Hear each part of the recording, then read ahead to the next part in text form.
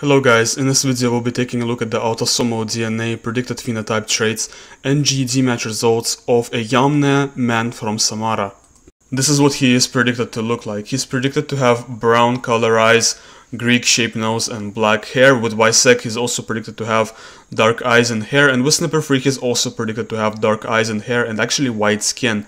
He was heterozygous for blue eye haplotype 1, he did not have BEH2 or BEH4. Which no BEH2 also means he did not have BEH3, that's a given. He's got some variants for lighter Eurasian skin, but he's also got some variants for intermediate skin tone, especially in the SLC45A2 region.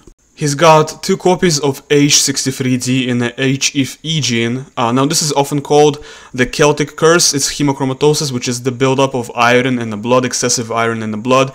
It's most prevalent today in Celts and Scottish and Irish people. I'm Russian, I also have this genotype here, which is kind of interesting. He's got heterozygous genotype in Pro-frenetin Pro variation of DRD2, which means intermediate number of dopamine D2 receptors, more than what's typical for Europeans, less than what's typical for everybody outside of Europe.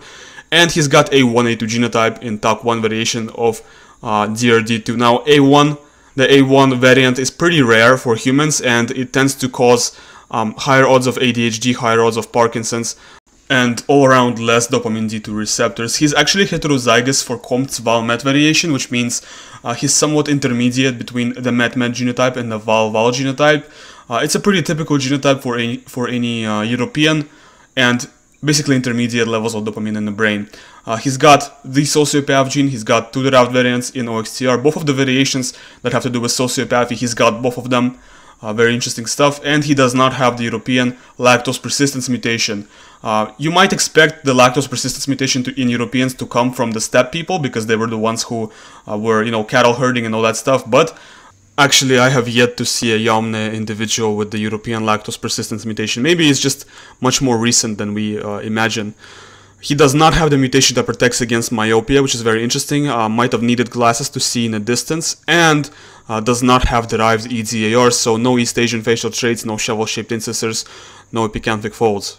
Now moving on to polygenic traits, he's got a super high risk score for coronary heart disease, he's got a high risk score for Crohn's disease, he's got a high risk score for schizophrenia, he's got a high risk score for brain aneurysm, he's got an average risk score for type 2 diabetes.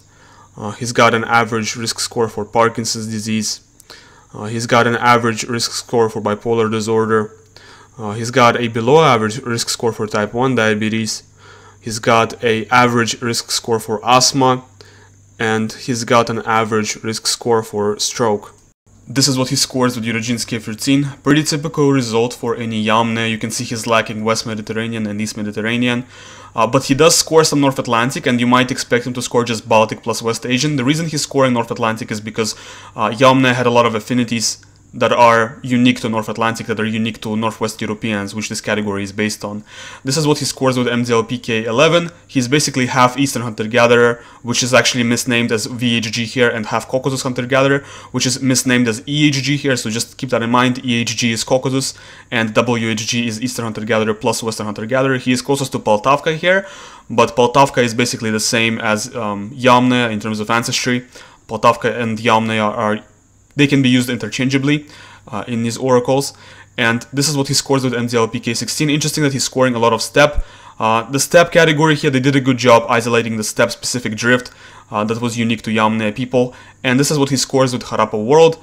As you can see, most of his Caucasus or West Asian admixture is actually Baloch and not Caucasian, and this is the reason why Northwest Europeans, for example, score a lot of Baloch. It's because Baloch here captures the Caucasus hunter-gatherer admixture that was present in Yamnayan. And this is what he scores with PanDNA LK10, basically half CHG and the other half is Western hunter-gatherers and everything that's related to hunter-gatherers in Europe.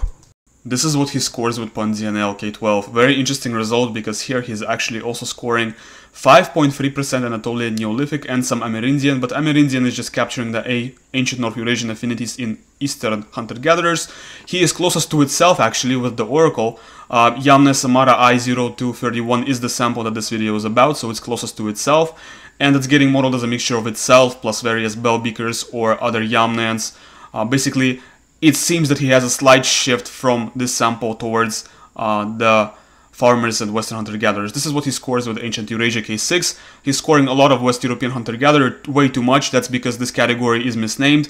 It doesn't actually represent Western European hunter-gatherers. Western European hunter-gatherers don't score 100% of it, and it's not even really representing them. It's representing something a lot more Eastern and Southern than them. It's a modern European component rather than an ancient European component is what I'm trying to say. This is what he scores with Gidrosia K3. Basically a mixture of West Eurasian and East Eurasian. There is a little bit of East Eurasian here, but most of these East Eurasian affinities would probably go away as time goes on. So he's a Copper Age individual. As you move further into the Bronze and Iron Age, his descendants lose the East Eurasian affinities and gain more Caucasoid drift. Thanks for watching until the end. You can download the sample in 23andMe format from link which is in the description. There's actually going to be another link in the description to another sample, also from the Yamnayan culture. And I want to remind you guys that you can find every file that I've analyzed, every individual file, every individual genome that I've made videos on. You can find all of them in my Drive folder.